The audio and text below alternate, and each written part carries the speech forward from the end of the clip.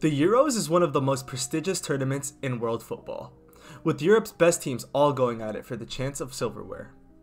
How can we forget moments like Ronaldo lifting Portugal's first ever trophy in 2016, Denmark shocking the world and winning it in 1992, and Italy's intense win against England in that immaculate penalty shootout?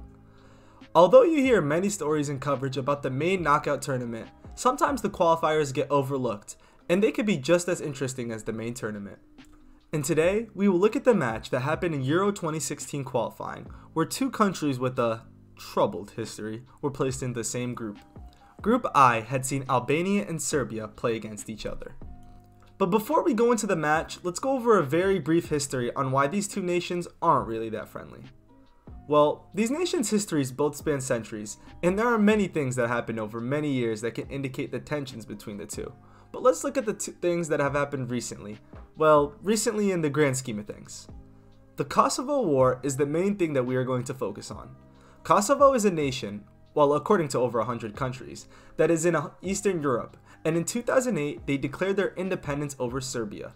However, till this day, Serbia refutes the independence claims and says that Kosovo is still a part of Serbia. In 1998 would mark the start of the Kosovo War. The largest ethnic group in Kosovo is Albanians, and without getting too deep into it, over 13,000 civilians and fighters would pass away due to the war, and more than 1 million people had been displaced due to it. The Kosovo War would end 1 year later with NATO intervention, when NATO would start a bombing campaign in Yugoslavia because they wanted to stop the ethnic cleansing of Albanians. The war would result in a NATO victory, and to this day, there has been bad blood between the two nations, even bleeding into sport, where a controversial moment would come up when Xhaka and Shaqiri would celebrate in their 2018 World Cup match against Serbia by doing an eagle salute, which is a reference to the Albanian flag, as well as wearing boots that had the Kosovo flag on it. Switzerland would go on and win that match 2-1, and Serbia had filed a complaint to FIFA about it. Now, before I go on, I am not saying who was right and wrong in this situation. I am simply telling you the events that happened. But let's flash back to the Euro 2016 qualifiers. Albania would start off their qualifying campaign with a solid win over Portugal, away from home. The second game would be played against Denmark, where the points would be shared 1-1. In Serbia, they hadn't been that bad either. They'd only played one match, but they'd played against Armenia, and they would get another point, 1-1. This meant that it was time for Serbia to host Albania in Belgrade on the 14th of October in 2014. Before the match, there were tons of riot police stationed there, and the stadium had an electric atmosphere, with many Serbians cheering, whistling, and having flares. The match would begin, and it would be a rough one, but nothing wrong would happen until the 41st minute where flares had been thrown onto the pitch. This had suspended the match, and in the distance, a drone would come down carrying something, a flag, and no one could tell what it was for the first couple of seconds, until the drone would come to a full stop, and the people had seen that the flag was carrying a picture of Greater Albania, which is a nationalistic concept that seeks to unify what many Albanians consider their national homeland. Along with this, it had the Albanian Declaration of Independence signature date, which was November 28, 1912, and it also had two pictures of Albania's founding fathers.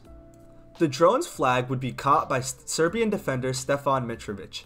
Seeing this, Andy Lila and Talent Xhaka, who is the older brother of Granit Xhaka, would run towards Mitrovic to retrieve the flag. And this is when all hell broke loose. Following a tiny scuffle between the players, an Albanian player had ended up getting the flag back, and he would try to run off the pitch with it, until a Serbian fan had gone onto the pitch and hit him in the head with a plastic stool. That is when Albanian captain Lorik Kana would take down the fan and start punching him.